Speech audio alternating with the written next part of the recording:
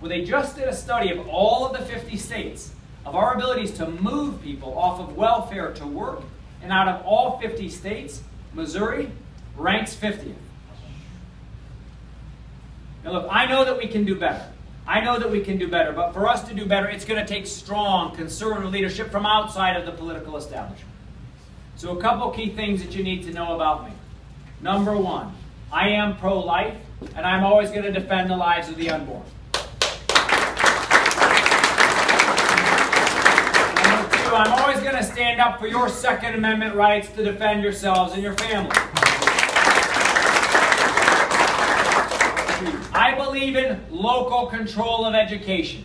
We should be supporting our parents and our teachers so that whether our kids are in homeschool, private school, or public school, they all deserve a chance at a quality education. And that is why we have to fight against Common Core.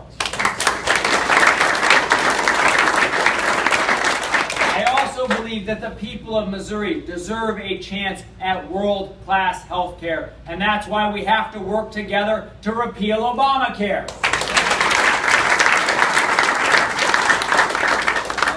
One other thing that you need to know if you're thinking about joining this campaign in the last 100 hours before the election, it's important for you to know this campaign, as we've just seen, has the political establishment terrified. And the reason why they are terrified is that they know that when I get to Jefferson City, we're going to put an end to their games. When I'm governor, we're going to ban all gifts from lobbyists.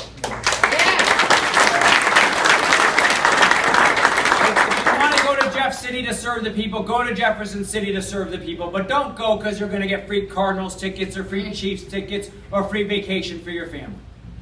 The other thing we're going to do when I'm governor, we're going to close this revolving door between legislators and special interests. Do you know Missouri is one of the only states in the country where it is legal to be a legislator and a lobbyist at the same time?